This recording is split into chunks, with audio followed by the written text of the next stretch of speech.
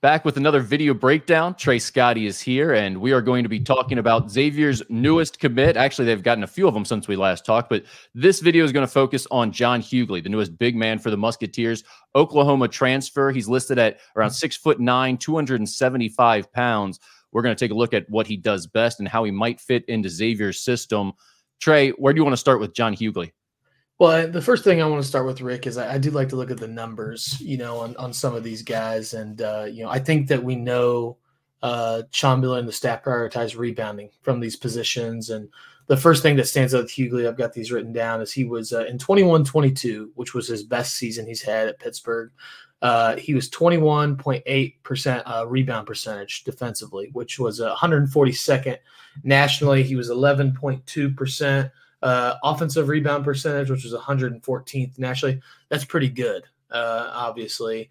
And so basically all those numbers indicate, right, defensively, if you're 21.8, shot goes up, there's a 21.8% chance you're coming down with it. So with 10 guys on the court to be, 20%, that's obviously pretty good. And then just to have, a even chance of getting it compared to everybody on the court offensively, right? You basically got a 1 in 10 chance with 10 guys out there offensively. I think that's one of the first things the staff has kind of looked at, just from a physicality standpoint, and who they're trying to replace as a whole, probably when they're sitting there and the portal's beginning to open. And the next thing really is his efficiency.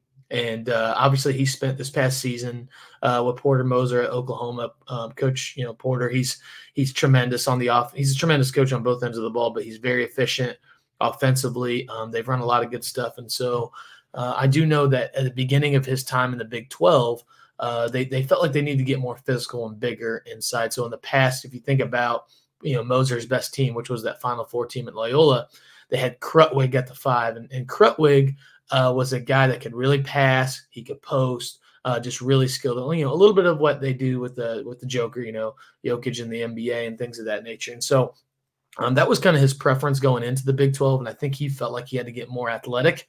And Hugley, maybe he's not like a springboard off the ground, but he does feel a little bit more of that physical presence. And so they kind of tried to do a little bit of what they've done in the past offensively, right? Kind of playing through a 5 on the perimeter with DHOs, handing the ball off, ball screen, just kind of playing with that guy as your quarterback at times.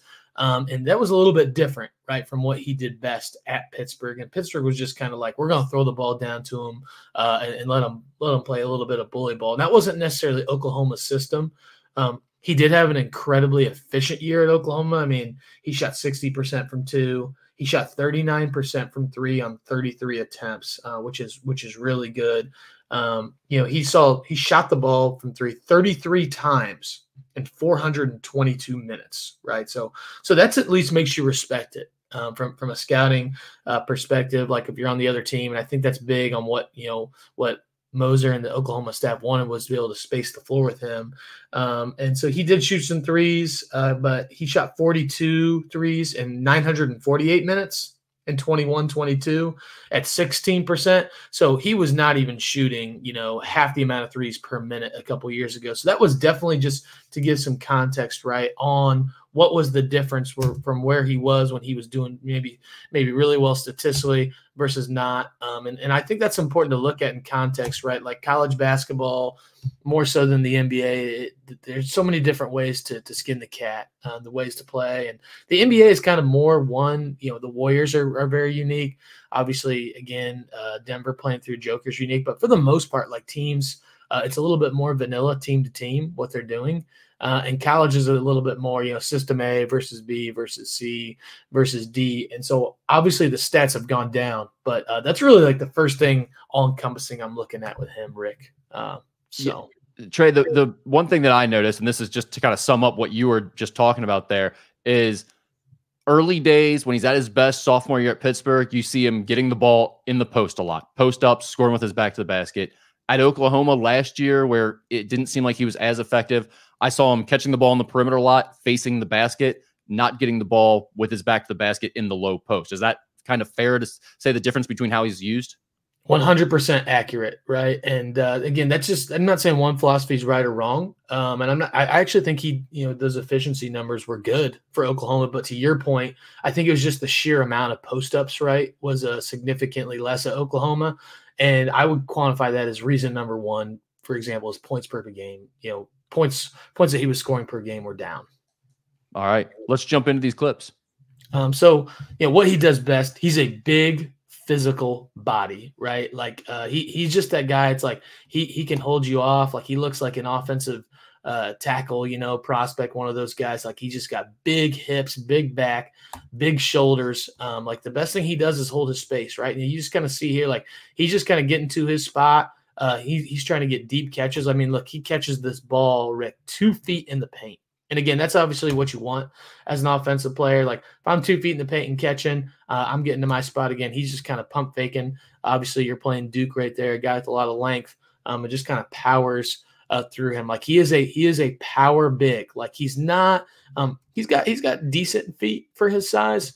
He's not going to be like if you think back to Karam Cantor. Like Karam was tremendous with his pace, his footwork, his spin moves. I wouldn't say he's quite like that in terms of his niftiness. He's quicker, though. Yeah, but he does have decent feet for his size. But at the end of the day, it's power, right? And so it's like those first couple of clips, right? Like he caught it deeper. This one, he catches it a little bit farther outside the paint. And again, like he's just bulldozing, right? Like this is just you against your son in the backyard, Rick. Like that's right.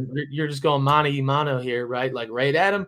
Okay, guy cuts him off. Basically force him to go the other way, and that's a good little spin move. And you'll see here he wants to get back to his right hand. But this is the bread and butter of what he does. Again, just face up. Again, nothing real special to this. Just simple, one dribble, puts his shoulder into that guy, knocks him backwards. Ends up being a bucket. I mean, here this is against Baycott from North Carolina, right? Like Baycott's one of the best centers that we've had in college basketball the last couple of years. And again, like he's just catching the ball. He's slowed crab walk dribble is what we call that, and he's getting right to a spot and finishing up over with strength. So like it's not necessarily, and all these clips are as a sophomore too. Yeah, and like it's not like it's a secret. Like he's one of those guys that like what he's gonna do, but stopping it is that's a whole nother animal. So we talked about his offensive rebounding numbers at the beginning, but again, like he's just a guy that like he is a space mauler. Like look at this right here. He's just in a wrestling match here on the block closest to the bottom of the screen. He wins that. He's going to win a lot of matchups like that, like when his motor is up and going. And he's a force to be reckoned with physically. And so, again, when he's at his best, he's around the block. He's around the paint. He's shown, again, that he can do some things with Oklahoma on the perimeter, which we'll show next. But I think when he really had his best statistical season, it's because of the type of clips that we're just watching. So, yeah, Trey, one thing that stuck out to me is looking at the efficiency numbers. He was way better on the right block versus the left block. Do you think that has to do with kind of his style of just using that big body to kind of power through you? It's easier for him to sort of shield the defender on that, using that left side and finish on the right side?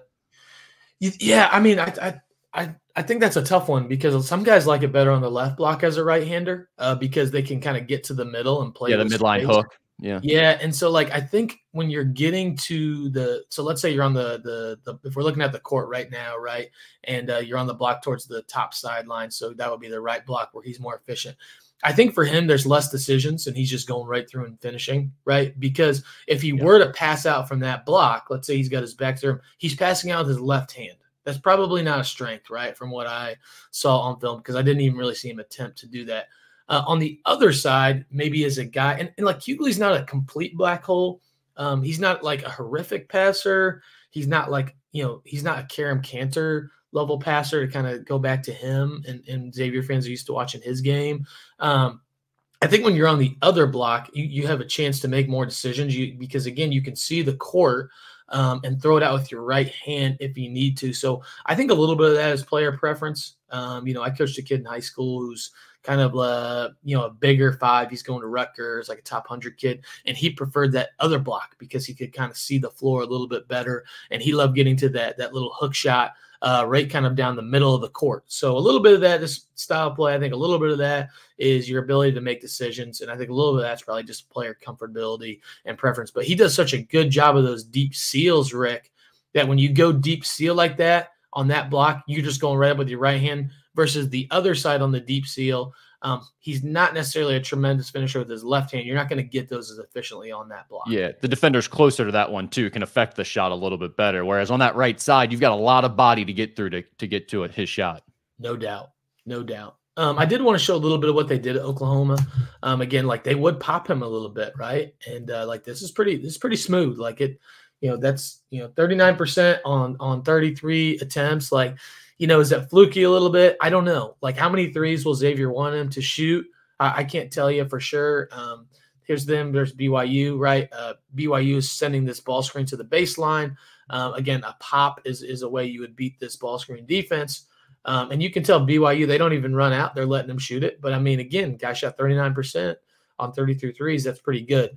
Here's a little bit what we were talking about, Rick, where they're reversing the ball through him in the center. He did a little bit of this at Pittsburgh. I don't want to act like he didn't at all, but he did a lot more of this at Oklahoma. It's just kind of more what they do offensively. And, again, like you'll see here, he's going to one side of the court. He's trying to make a play as a handoff. He's kind of the quarterback in this situation. He doesn't have it. He immediately turns to the other side, goes and sets a ball screen, ends up rolling down to a seal, gets a post up here as opposed to just like he's not just sitting down there like, okay, mano a mano, like I'm just going to post you up, get the ball to John. This is a little bit of a read in their offense. It's a little bit more of a feel of emotion where like they have different options. That just ends up being one of the options where I think at Pittsburgh he was getting more like, this is a set play for John, and we're going into him. Whereas Oklahoma's offense was a little bit more read and react, a little bit more balanced, a little bit more of a guard attack at times. But again, like when Rick, I'm going to minimize the screen here for 1 sec. I think that can be a positive at times because he's played in different systems for different coaches, and we'll talk about that with some other guys as well today. But he's played in a system where he just goes back to the basket. He's played in a system where he's handing off on the perimeter. He's played for very good coaches. Again, I mean, he didn't have his best statistical season, as we said, but Porter Moser's tremendous on the detail side of things as a basketball coach. So to learn from a guy like that, add some things to his skill set. We do know that Xavier likes to play two bigs at times when they can and let those guys kind of read and react and make plays within their offense. It's not ultimate freedom, but like they are making reads and decisions. I think going to a place like Oklahoma, if you're going glass half full, that could be a positive, even though his points were down. I look at that, it's like, okay, this guy's a guy who can play in multiple ways and multiple systems potentially, and hopefully come in here as an older guy and kind of understand that, this is one that's gone well for me. This is one that hasn't. He's not just been in one system just to learn all the verbiage. It's a lot of these pro guys, right? Like now we're seeing all these 1-year transfers. Well, think about these guys in the NBA that are team to team to team to team every year, like the Jeff Greens of the world.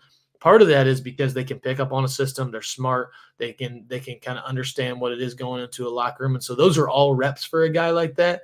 And ultimately that could be a positive. Whereas maybe a couple of years ago, guys change the schools every year. It's like, ooh, I don't know. There could be some positives, I think, just in this new world. We don't know all the answers to that. I'm not saying that's the case, but I think that's probably part of what Xavier's looking at there.